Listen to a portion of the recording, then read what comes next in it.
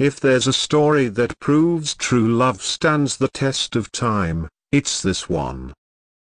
In 1944, 24-year-old Katie Robbins met 18-year-old Jeanine Ganet while he was stationed in Brilly, France, and over the next 3 months, the two fell in love.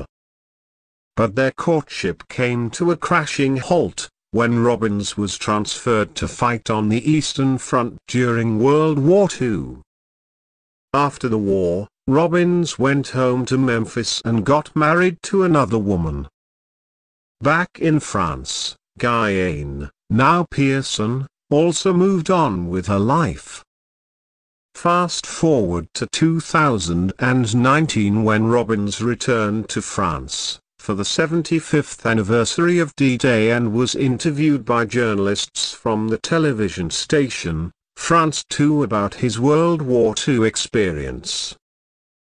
The reporters helped Robbins track down Pearson, and the two long-lost lovers, both 92, reunited in the French nursing home where Pearson lives. "I always loved you," Robbins told her as they embraced. "You never got out of my heart." After spending a couple of hours together, the two had to say goodbye, but they vowed to meet again soon.